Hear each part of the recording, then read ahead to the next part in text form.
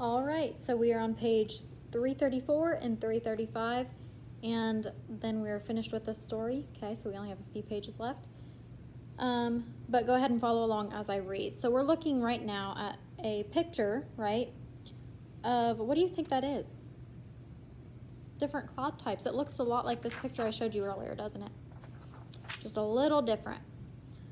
Okay, so we can see the different types of clouds. I'm looking cirrocumulus, cirrostratus, cumulonimbus, cirrus altocumulus, altostratus, nimbulostratus, stratocumulus, cumulus, and stratus. Okay, so we can see all of those different types of clouds.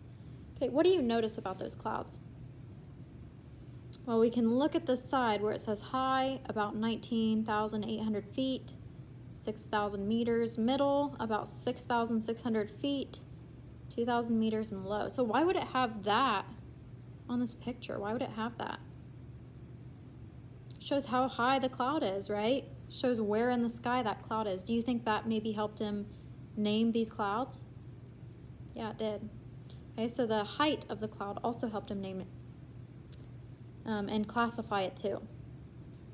So let's look at that caption down at the bottom. It says, you can tell different types of clouds apart by their shape, so by their shape, and how high they are in the sky. Okay, so they classified them based on their shape and how high they are in the sky. Make sure you know that, okay? Their shape and how high they are in the sky. The sky often contains a mix of the 10 types of clouds. Okay, so sometimes it's not just one type of cloud, it's a lot of different types of clouds. Now, do you think if it's a cirrocumulus cloud, which is up high in the air, and a stratus cloud, you might not be able to see the cirrocumulus cloud. Okay, so keep that in mind too. You might only be able to see the stratus cloud, but sometimes there's more than one type. It says, today the World Meteorological Organization, WMO, an emergency of the United Nations located in Switzerland, is the authority on clouds and weather. The WMO still uses these 10 basic names. As news of this cloud naming system spread, scientists asked him to give speeches about weather. Luke's weather observations were published in 1818 in 2 book volumes called The Climate of London, 7 lectures on meteorology. His textbook about the science of meteorology was published in 1837. So he had a lot of accomplishments, didn't he? Let's go ahead and look. I want you guys to tell me the let's think about it question. So it says, use multiple text features to locate information. How do the diagram and caption help you understand the different clouds? Okay, so how do the diagram and caption help us understand the different clouds? Now it tells us in the caption that clouds are identified or clouds are classified by their height, right, and how they look. Now if we look at that picture, we can see their height and we can see how they look, right? So we can kind of get a better understanding of how they decided to classify these clouds. Okay, so we can look at their height because it tells us their height on the side, and then we can also see if they're puffy, if they're more like sheet-like, or if they're wispy. Okay, there's a lot of different things we can look at, and that picture and that caption really give us more information and help us understand how they decided to classify these clouds. Okay. Many people admired and praised Luke, but he always tried to be a good Quaker and stay humble. Luke and Mariabella had a long marriage, and he enjoyed spending time with their 8 children. 2 of his sons worked in his chemist shop when they grew up.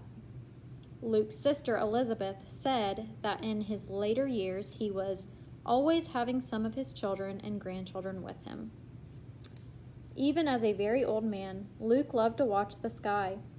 By the time he died on March 21st, 1864, at the age of 91, he and his cloud naming system were famous around the world. So he did accomplish a lot in his life. He made a lot of newspapers. He got put in a lot of newspapers. A lot of people talked about his cloud naming system too, and it became famous. And that's what we use pretty much yet today to name clouds. Let's go ahead and look at that let's think about it question. It says, what information did the author provide about Luke's life and character? How would you describe Luke Howard? So how would you guys describe Luke Howard based on what we've read? Well, I'll tell you what, I think he was very determined, okay? He was a chemist, right? He loved his hobby so much. He loved the clouds and learning about clouds and studying clouds so much that he took the time yet to learn about clouds and the weather, okay? So he followed his passion. He was very determined to follow his passion and learn more about that stuff. It also says on this page even that he was very humble. He always tried to stay very humble. We learned what humble meant in the last book, right? Humble means more like you're not full of yourself, you're more meek, you're more like kind of quiet, you don't brag about yourself, right? That's what humble means. So he tried to stay very humble too throughout his life. Even though he accomplished all these things, he didn't bring much attention to himself saying, I did this or I did that, kind of bragging. He didn't do that. He stayed more humble. And then again, throughout his whole life, I feel like he was more of a family man, right? He sounded pretty close with his family. He followed what his dad wanted to do, right? He was close with his family at the beginning, and it says he was close with his family even at the end, too.